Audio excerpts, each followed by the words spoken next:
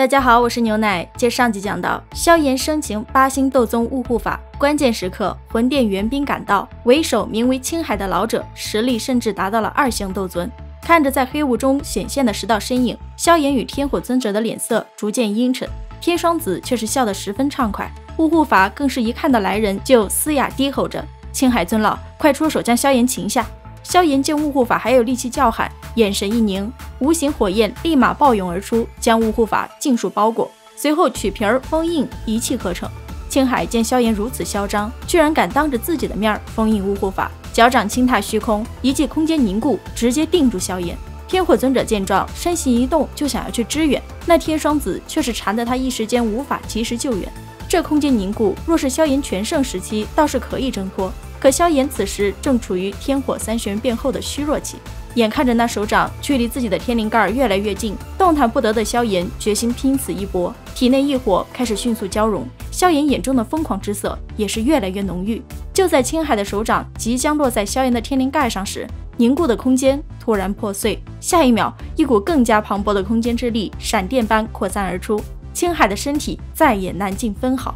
同一时间，一道清冷声音在这片天地响彻而起：“伤了他，你便死。”白衣倩影出现的那一刹，青海终于是脱离了那片凝固的空间，闪电般的收回手掌，然后迅速后退。“你是何人，竟敢管我魂殿之事？”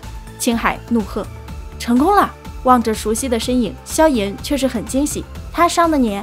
偏过头，小医仙轻声道：“放心，让我伤成这样的人，伤势比我还要严重10倍不止。”“你突破到斗尊了？”萧炎一笑，欣喜道。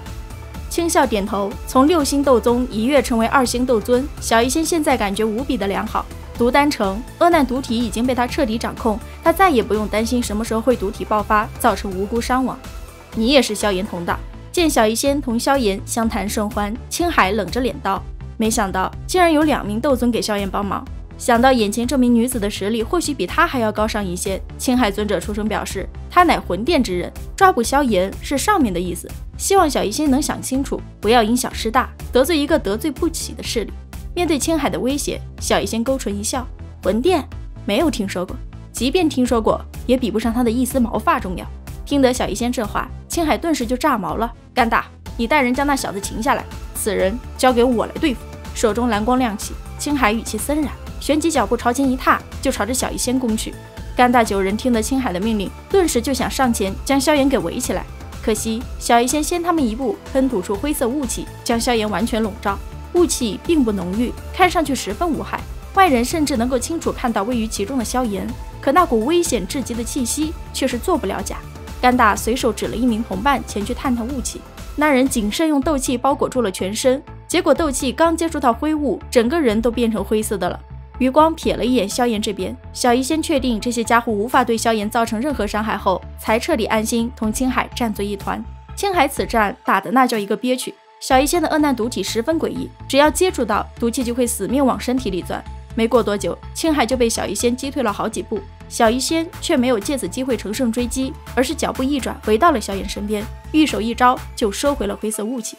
与此同时，天火尊者也出现在了萧炎身边，沉声道：“萧炎有伤，我们人手不够，不要在这里与他们纠缠，先离开再说。”小医仙微微点头，敌众我寡，这种地方的确不适合久留。我来破掉那寒气屏障，你带萧炎走。话音落，天火尊者闪身就是一拳轰在了那寒雾屏障之上。青海尊者一起出手，不要让他们跑了。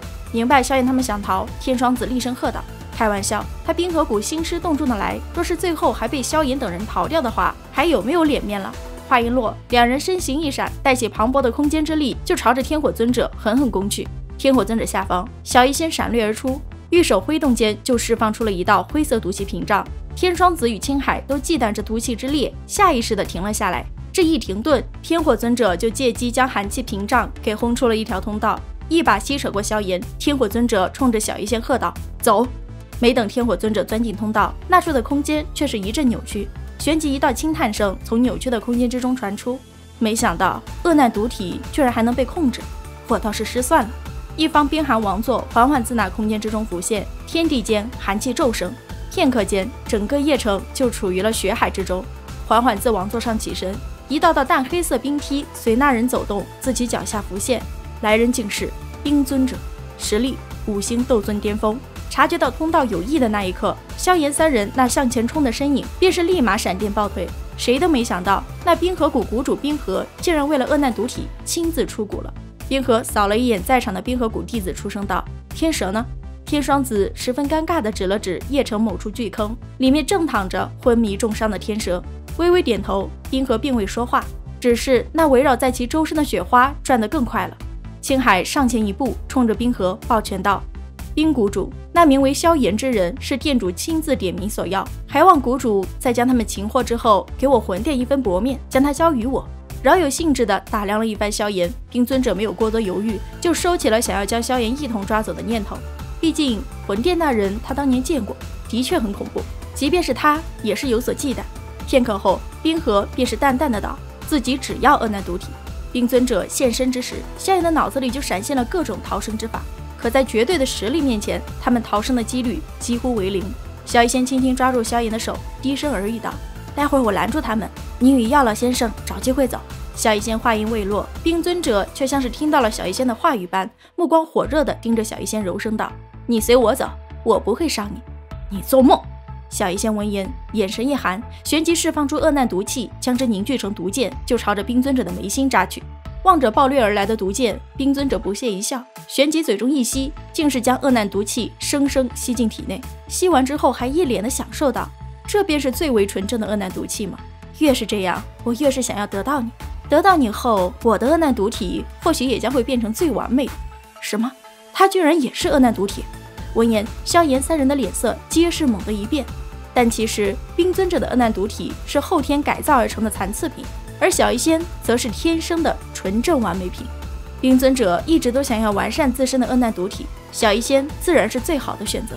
换句话来说，冰尊者是真的馋小医仙的身子。只见冰尊者手指揉了揉眉心处的那朵黑色雪花，然后轻点萧炎一行人，那呼啸的黑色雪花顿时就铺天盖地的对着萧炎三人爆射而去。小医仙与天火尊者见状，立马将萧炎护在身后，协力在面前形成滔天的斗气之墙。然而那黑色雪花却犹如暗器一般深深嵌入斗气墙，旋即迅速弥漫开来，化为2条狰狞黑龙，塌陷了斗气之墙后，又对着小医仙与天火尊者追杀而去。见状，小医仙二人身形急退，2股浩瀚斗气匹练更是自掌心中暴涌而出，与那2条黑龙狠狠撞击在一起。2者撞击直接轰出了巨大的空间空洞。与此同时，小医仙与天火尊者皆是倒退了将近100米，一招击溃小医仙二人。冰尊者淡淡一笑，旋即随手一挥，那散去的黑龙再度凝聚，竟是直接对着萧炎咆哮着扑了过去。此时100米开外的小医仙二人才刚刚咽下涌上的鲜血，根本无法及时救援。望着扑杀而来的黑龙，萧炎双眼逐渐变得血红。他知晓自己是躲不过了，但他也绝不会这么轻易的就被拿下。体内异火飞速交融，一朵略微有些虚幻的火莲缓缓自萧炎掌心浮现。这一刻，仿佛时间都慢了下来。然而就在萧炎手中的毁灭火莲即将彻底浮现的那一刹，2道苍老的身影诡异浮现，袖袍挥动间就将黑龙生生击溃。同一时间，一道已经深深印刻在萧炎心底的声音缓缓响起：“他若是伤了，冰河谷便没了。”这道带着些许空灵的轻柔声音响起的那一刹，萧炎眼中的血色飞速退散，就连手掌上的毁灭火莲也是悄然散去。望着缓缓浮现的那道纤细青色倩影，萧炎只觉得有些不真实。好半晌后，才声音干涩的呢喃道：“薰儿。”好了，本期分享就到此结束了。视频都看到这里了，给您来点个赞吧。订阅了的朋友记得开启小铃铛哟，这样就不会错过牛奶的更新了。感谢您的耐心观看，拜拜，下期再见。